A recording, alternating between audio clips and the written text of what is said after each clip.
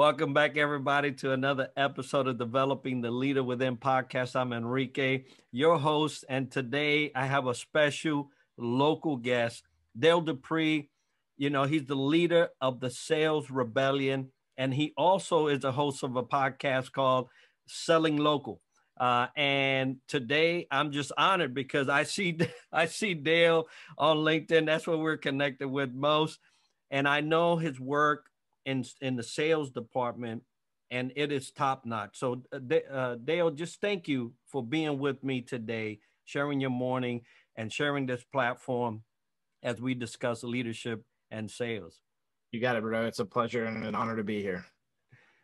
Well, before we get into the meat of the session, let me give you a couple of minutes just to tell me a little bit about Dale and the Sales Rebellion and what you guys are doing. Sure. Yeah, my story is that or simple, I should say. It's that of the typical salesperson, which is that most of us didn't go to college. Scott Leese calls us the trash can of jobs, the sales position, right? And that rings true for me as well too. But really, to understand my origins, you got to first know that my father also was in sales, and he had ambitions to be an NFL rock star, which led to him blowing out his knees in college, and ended up putting him on the streets, knocking on doors, selling paper and copy machines. So I like to joke that my dad was the original and the ultimate Dwight Schrute from The Office, one of the best paper salesmen to ever walk the earth, and that eventually graduated into the copier world through the organization, and eventually it graduated into being more than just a salesperson, but a legend and a community leader as well too. So that's my origins are in the shadow of the original entrepreneur, the small business owner, right? And so we grew up like understanding that business was important, but it was also part of our lifestyle. It wasn't separated. There are rules that should be adhered to, such as, things that contrast between personal life and business. But they're not the ones that everybody stereotypes. They're things like, for my father, they were things like, don't go to a mixer at 5 o'clock at night and drink, things like that. Like those are things that should not be played around with, right? From that perspective. But my father wore who he was on his sleeve on a daily basis and taught us to do that as well too. And because of it, he was more than just a copier salesperson. He was a friend to people, support, mentor, whatever you wanted to label him. But most importantly, he was my dad. And so in the process of me coming into my own skin, I learned how to sell. I learned the identity of what it looked like to run your own business. I played music instead of going to college, and that ended with me deciding I didn't want to live the rock star life because of the 45 minutes that I could go on talking about that, right? And there's too much behind the scenes that you have to deal with that I was not interested in. And instead I came into the copier world, worked for my dad for a couple of years. He sold the business. And then my real legend began as I became the copier warrior, personally branded myself with the new organization that bought my father's business and became their number one rep and eventually their VP of sales, taking their firm from about 8 million to 25 million a year in revenue in a short amount of time, 6 years. So because of all that, I recognized that I had something going on with the sales game and something a little bit different as well too. And so I was empowered by leaders. I was empowered by my mentors, even, the people that were under me that I was the boss over. I was empowered by them. And I slowly started to realize my calling, quit my job, started the Sales Rebellion, and now I'm sitting here on your podcast 2 years after launching. That's amazing. Not just the story, of your dad, which is, what's so good about having those figures in our own personal lives is that they stay with us, right? Those memories stay with us. And I'm sure you're taking those memories on through your progression in the sales environment. But it molds you to a greater position. It sounds like you took the platform your dad laid for you and you just ran with it and made it your own. And amazing to take a company from where they were to the heights that they were able to get. And then you solidify with your own little thing. And that's, and I say little, not in a small scheme, but when we take something as our own and we go forward with it, it becomes our little thing, right? So and you're doing great things with it. Amazing backdrop, story, and I'm so happy that you went and after your passion, right? Not just your hobby, because as you're talking about music, I'm a musician too, but it's not paying the bills, right? It's not. That's not what's making the bread and butter. It's just a hobby, something that we're talented with, and we enjoy. So today we're going to be talking about leadership and sales. I'm excited about having you talk about this, having your backdrop and your history, because what I've noticed throughout the time as I am doing leadership development is that leaders don't understand and can't get through their head that part of their job is to sell, right? To sell the thing, whatever it is that you got from your boss, if you're not the ultimate boss, but whatever you got from your boss, now you got to turn around and sell this thing. And sometimes it's a soup sandwich, right? Sometimes it's just a sloppy Joe, and you got to make it a eight, course meal. You got to make this thing something that is palatable, and the group can take in and say, yeah, this sucks. But based on the leader's perspective and based on the leader's way forward, we can do this thing and we can do it together. And that is a miracle in the making when a leader can do that. So um, let's start off with sales in general, right? What attributes does sales have, or components do sales have, that leaders should be aware of? So one of the things that I think is super important, especially what you were just talking about, is that I feel that a lot of people understand the word inspirational, but they don't necessarily act it out on a daily basis. And something that salespeople have to do is be inspirational. They have to be something different than the other seven vendors, and an inspirational emotion that can be felt by the buyer is an extremely important one. And as a leader, you've got to do the same thing. But the problem is that we try to be inspirational by being the loudest in the room or telling a really cool story. But what we really need to be doing is connecting with the people that we're telling the story to, or we need to be inspiring from the place that that person that we're speaking to is in. So meeting them there is one of the core principles of the sales rebellion, meeting people where they are and inspiring in that place instead of trying to pull people away from it. That causes discomfort and typically like despair to an extent, because people look at that and say, I could never do that, or I don't feel comfortable doing that. And so it's not easy to get somebody out of a place that they are in regards to where they find comfort and where you want them to be. So inspiration is one of the most important pieces of the puzzle that we tend to substitute with like arrogance is the best way to say it. And I believe that there's a healthy amount of arrogance that has to be had in every leader. But at the same time, it's there has to, that healthy amount is like humility inside of our own arrogance. Like, I'm good at this and I know I'm good at this, but at the same time, I know that nobody cares as much as me. And so being able to kind of ground yourselves in those moments is important. Every salesperson has to have those attributes. They have to be willing to be able to fall on their sword.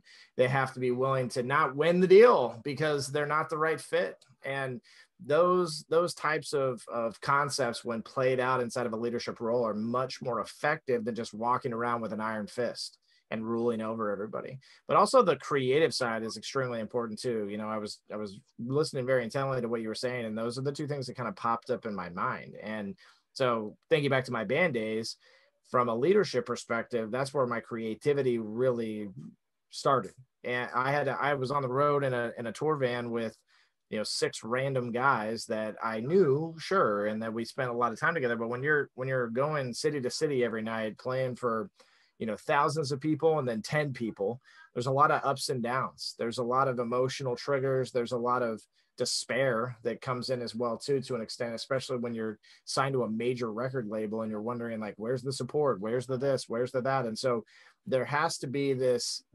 very genuine sense of every day being its own little adventure and having no expectations of the outcomes of the things that are going to happen. However, making sure that no matter what, that you're giving people very creative and very unique experiences in all things. So it's not good enough to just stand on stage and play the song. You have to make the people in the room believe that you don't want to be anywhere else but on that stage playing that song in that moment for them. And those are the things that really transfer that emotion that we're talking about right now from a leadership to sales perspective, or aspect, I should say, between the two, that is very common, that is unused, right? And that if I'm a leader and I'm thinking creatively and I'm thinking about the moment more so than where I want to go with the moment, then I'm meeting people where they are at in that place and time. Too often, sales leaders say things like, "Oh, I see what's wrong here. I see why." Or leaders in general, I see why this person's not getting the work done. Well, you can see that, sure, but that is assumptive. That doesn't actually give you the answer of what's wrong. Creativity through leadership and this ability to be able to connect with people through the experiences that it provides allows people to be a lot more emotionally bought in. And because of that, they'll tell you why they're really not able to hit the metrics or meet the goals or do the job, instead of what you perceive to be the problem. Because what if something's going on at home? What if they have a very dark past around something that has been triggered by coming to this job, but they don't think they have any other place to go, and that they've just got to suck it up and try to beat through it? Those are very dark places for people, and they're very consistent and common. Leaders tend to separate, like I talked about in my intro, because I knew this was going to come up. They tend to separate personal life from professional walk. And that's horse crap. They have to start saying, oh, wait a second. People don't check out of who they naturally are at 8 a.m. to come to work and then go back to being who they naturally are at 5 p.m. They can't be this robot for me every day. No, they cannot. I'm sorry. It's wonderful that you bring that up, and as you're talking, similar to my life, and most people know. I tell you what it is. I'm I truly am uh, uh, a proponent and a deliverer of truth, and I find myself in that position that you just mentioned, the trigger of something, and then you're in a job, and you don't know where you are, you don't know where to go, and so it's important for leaders to recognize that. So thank you for bringing that up. Now, you mentioned inspiration. A lot of people mix up inspiration for many other words, right? But that you can get inspired even in a time of distress and a huge amount of stress, by a leader to go and not suck it up like most people would want you to do. Hey, yeah, I know it sucks. You just got to suck it up for the next several months or whatever, and it'll get better. And then, a year down the road, you're still sucking it up.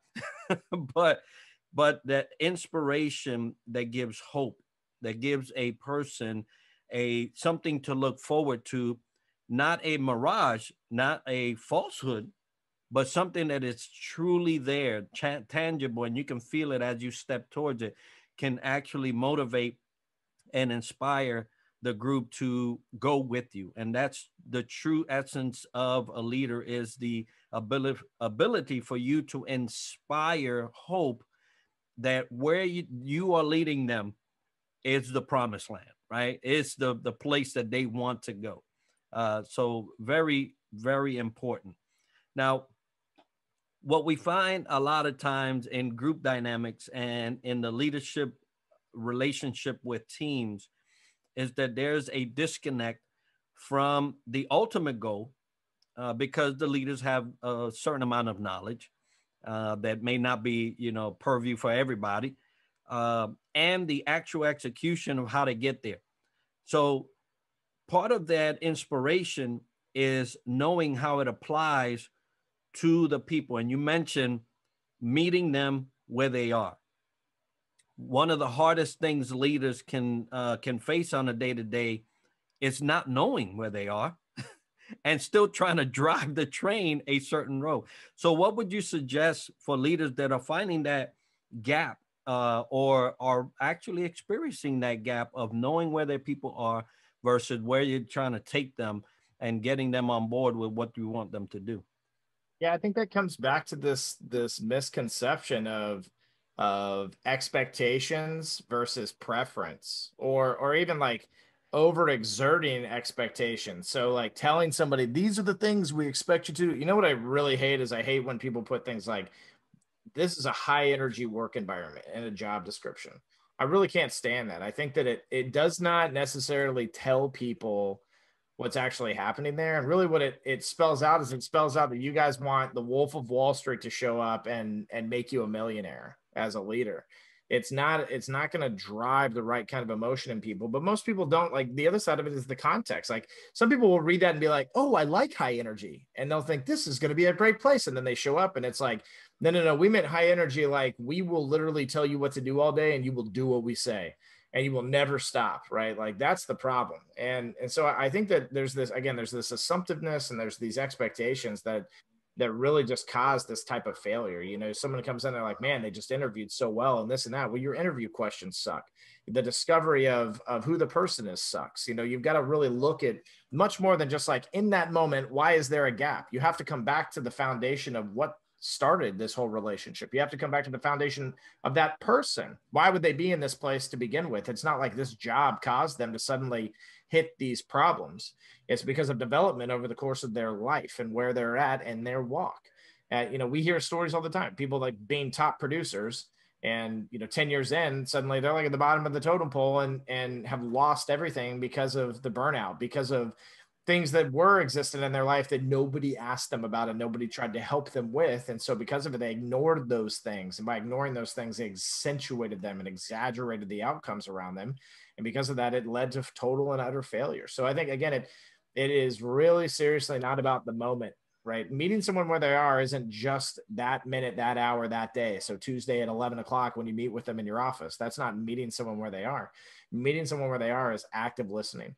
It's pursuing an ultimate relationship with somebody more than just, I want to be your friend boss, or I want to be able to hear what it is that you want to say to me. But because in their head, they're thinking, because once I have that data and information, I'm going to use it against you, right? It's pure altruistic communication with people without caring about the outcomes and how they affect you. That's true servant leadership as well too. And that's what love really is it's not a feeling, right? It's not something that we even act on in some cases. Because if certain people throughout history were acting out of love, then oh my God, I mean, like then like really like the whole concept of love has to be changed in those moments. You know, I think of times when I have said, I don't want to do this, but I've done it anyway, because I know that it affects other people in a positive way. And even if it makes me uncomfortable, it makes me, you know, not want to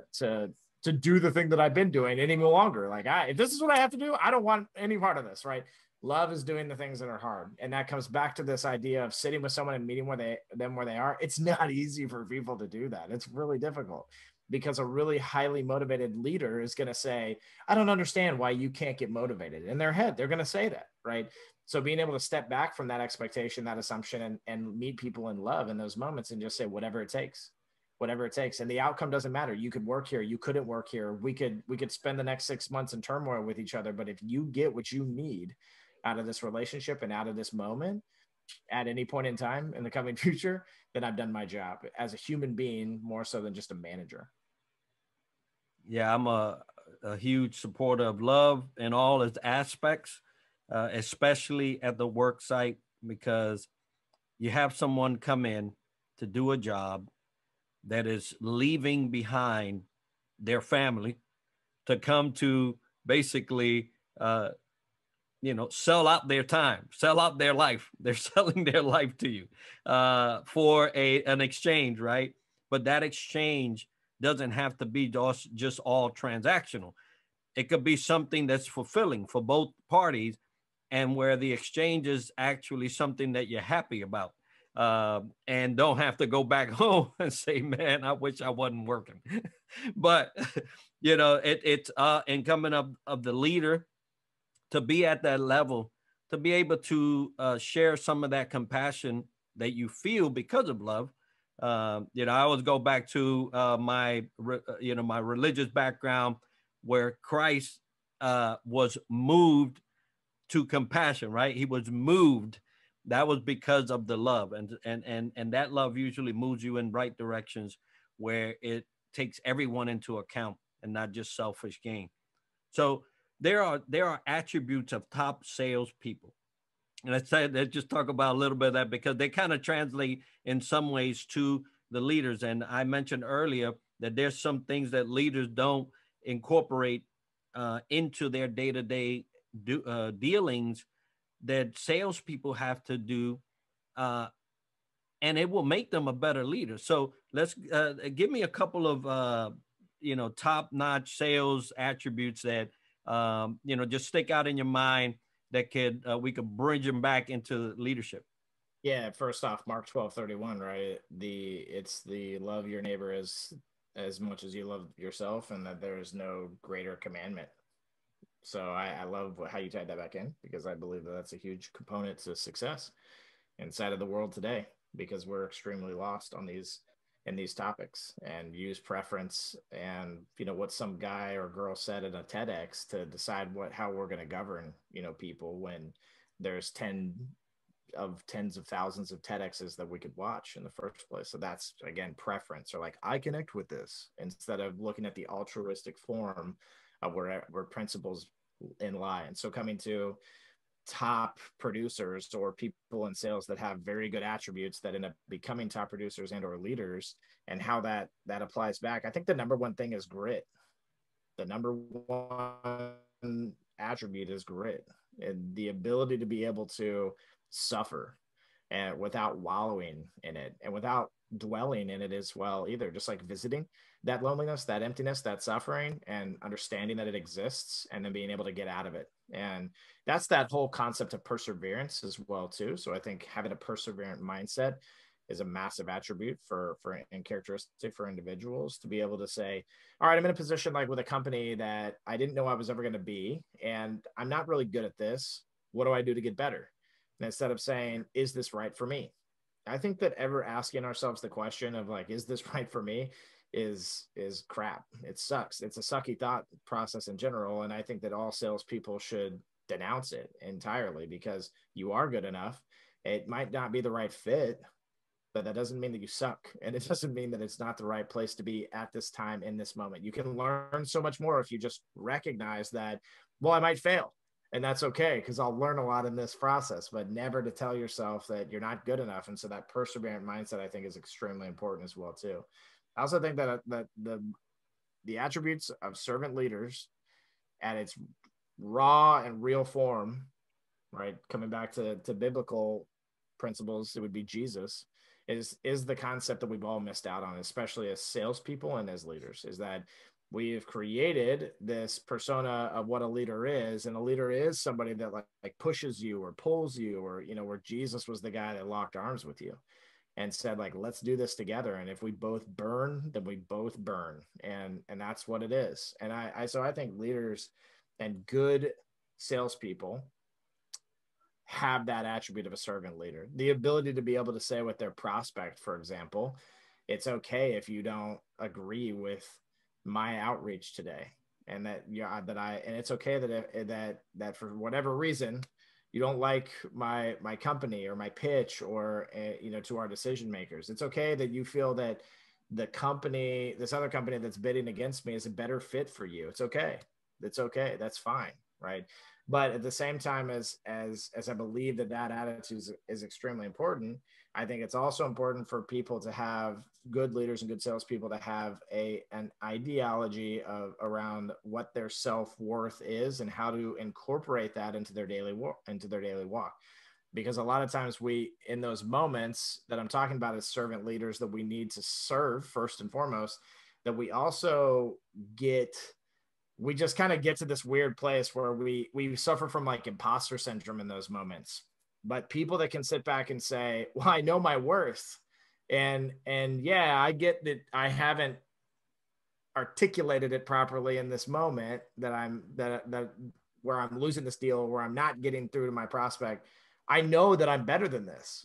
And that ties back to the perseverant mindset and everything else that we just talked about on top of it. So I think the thing is that every single little attribute that I believe makes a successful leader or a successful salesperson is linked, and that they all derive from one another. And so it's not just about like, oh, you got to be good over here at this thing and good over here at that thing. It's that these concepts are very much in line with each other. It's like a process or a system or a checklist that if you miss one thing, the rest of it falls to pieces. And so I think those core principles that we just discussed, that conceptually that people don't just need to be good at them or to be people that practice these things, but that they have to live it day in and day out in every single moment, and understand that they're not easy to, even if we are good at these things, that they're not always. And when somebody pulls up behind you at a drive through and they're honking their horn and there's nothing you can do about it, like you're waiting too. And in your mind, you start thinking all these negative thoughts. When you're driving down the highway and you're in the left-hand lane behind somebody and you're trying to go 80 and they're going 72 in a 70-mile-an-hour speed zone, you get frustrated and you get angry, and like that's not the attitude of a servant leader. That's not grit showing up in that moment. That's you being a jerk, right? And those are things that we kind of default back to as people, right? And so as a leader or as a sales professional, we have to remember first and foremost at the forefront of all of these concepts that we're human beings, and that it's okay that these things aren't always sticking, but that it's extremely important that in every moment we ask ourselves the questions of what's the right thing to do here, and not for my own sake and self-glorification, but for the experience of the person on the other side of what I'm about to say or do, or how I'm going to pass them on the right. Yeah, no, you mentioned a couple of things that I'm over here chuckling because, first of all, you mentioned if we burn, right? And it's so good to have a biblical reference in your head, because it's not so much if we burn, we burn. It says that if the fire comes, you won't smell like smoke. Your clothes ain't gonna get burnt, and somebody's going to glorify God after this. So, I'm just taking reference of the three Hebrew boys back in Daniel, but it's just that type of leader that you need. You need that type of leader that says, "Hey, fire is going to come. It's inevitable. We live in a world of selfish people." So sooner or later, you're going to run into that person in a in a drive-through. Sooner or later, you're going to be going 72 and a 70, and then somebody going 80 something, almost 90, trying to get you out the road. So that's going to happen. But when it happens, as a leader, what I'm telling you is that it won't kill us. It's not going to make us worse. It's just going to make us better. And I'll get you there. And that's one of the attributes you're talking about, grit, which I totally agree with. There has to be some level of that. There is suffering in what we do day to day. And sometimes it's overwhelming. Sometimes you have to know when to say, yeah, that's enough for me. let me go on and bid farewell. Or, hey, this is something that I can press through, because I have some people watching me, and I got to teach them how to get through this. So you have to know yourself, you have to know your people, but provide that. I absolutely provide that. And there's just going to be situations in your interactions with teams as leaders that and most of the time you're always just setting the example, but they're looking to you in certain circumstances where they just can't look at anybody else.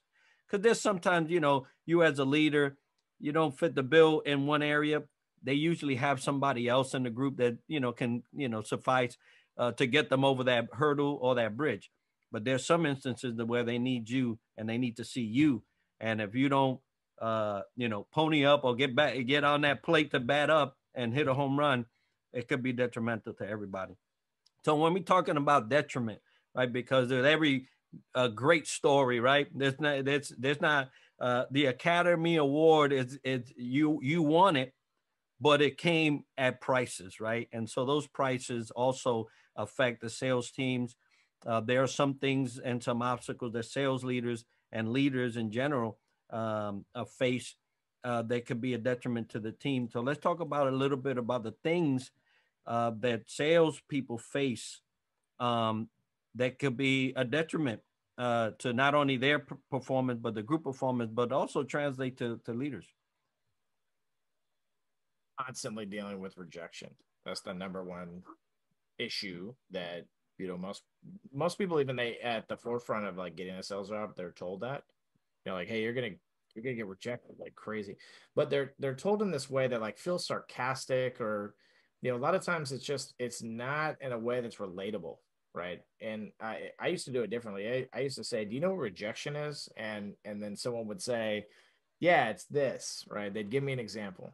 And like, let's just say that I was dealing with a waiter or a waitress that wanted to get into the B2B space. I interviewed anybody and everybody, by the way, and I was always willing to take a risk on people and bet, everything, because I think that humans are amazing, absolutely amazing.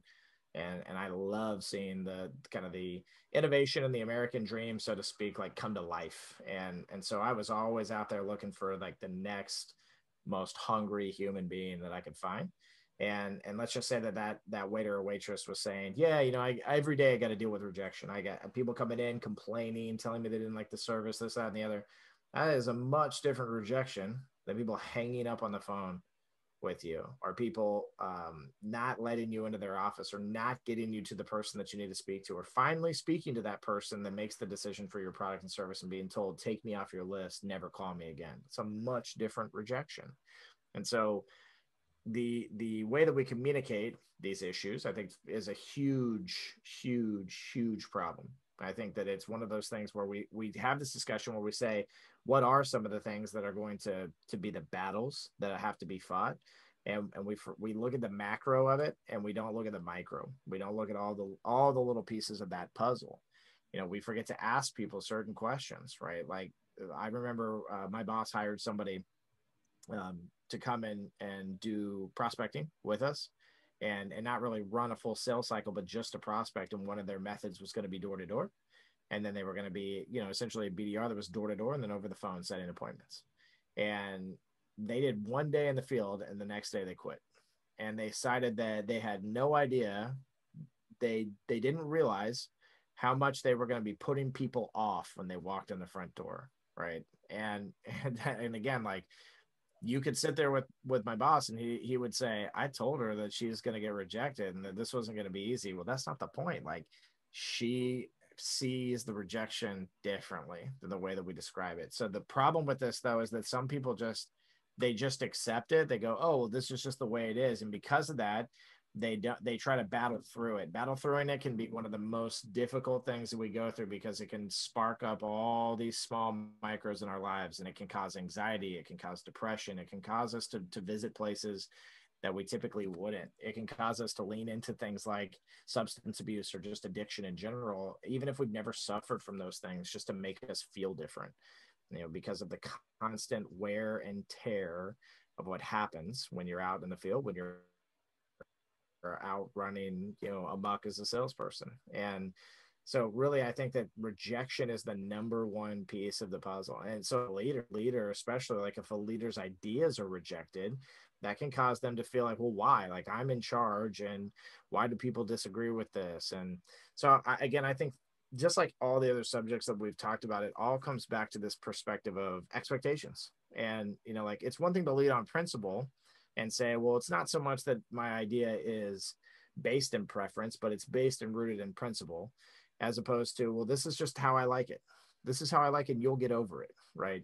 And that forcefulness as well too causes rejection for the party that the leader is talking to, just the same. So to me, it's just this constant whirlwind of rejection, and we label it different things, right? Well, because it's easier to do it that way. And we forget that at our core as humans, we live to appease to an extent, right? And some of us are hermits and just don't want to ever talk to people, period, right? But for the most part, people like human interaction. They like to communicate with others. They enjoy the process of sales because it gives them the opportunity to fellowship. They enjoy being a leader over a team of 50 because it gives them the opportunity to help others grow and to become better.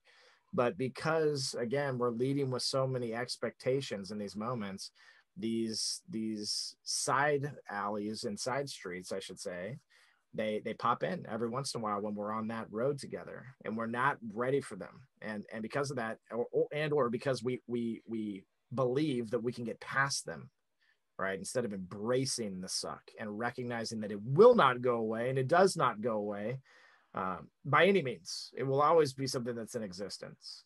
And because we don't think that way, and again, we try to just force a round peg into a square hole, we end up just screwing it all up for everybody. So yeah, this one's a deep one. You can have a really long conversation just about rejection at that, if you ask me. But I feel like that's probably one of the most important things for leaders to be on the lookout for in their daily walk and grind.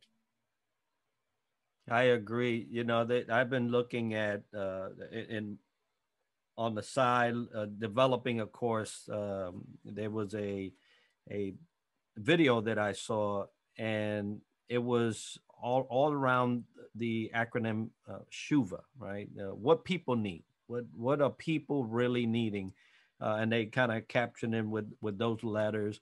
The need to be seen, heard, understood, validated, valued, and accepted. These are simple things that um, people have expectations of, right? I expect that if I speak, that at least I'm listened to. You may not like it or understand where hopefully I'm bringing it up in a way that is understandable. And people can say, oh, okay, I see where you're coming from, or I understand where you're coming from. But there are basic needs that people have. Um, but those expectations that you talk about kind of pushes that away, because you already have in your head what you want to see. And so, you're just talking about that. You're not taking into account, the points that you made earlier, where people are. Where are they? Not just like right now, but where are they based on all their history and where they made up, and how they gotten to this point? Where are they? And those expectations are can be pretty detrimental if you're not careful. But you mentioned, this specific topic of rejection. Rejection at any level, whether you're in sales, or you're just a leader in a company, or you're just management, or you're just a worker, just come in and you're trying to do your job and you're getting rejected. It's one of those blows that goes beyond the moment into your psyche, into your heart, into your physical, can get altered, by stress, if rejection is at the level that will cause some type of mental harm or emotional harm. Your feelings are so hurt that now you're getting this pain in your chest. You're like, man, that really hurt. And truly is one of the things that will derail your, especially if you're in a leadership position. You're constantly rejecting your people, and especially if it's something that you got rejected, so now you're rejecting others. It's one of those things that could be detrimental. So, as we covered a myriad of steps for leaders and sales, and things that are good and things that are bad, tell us a little bit about where the sales rebellion is, where you're taking it, and how could people contact you if they want, to learn about sales and leadership in sales, and things of that nature.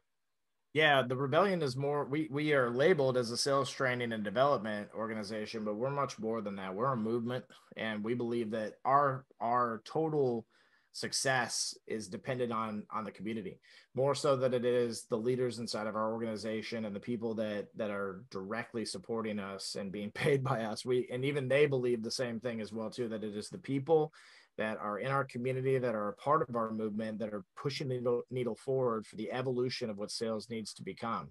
No more talk, no more fluff. It's time for action, and we're leading the charge around it. We're asking people to do hard things.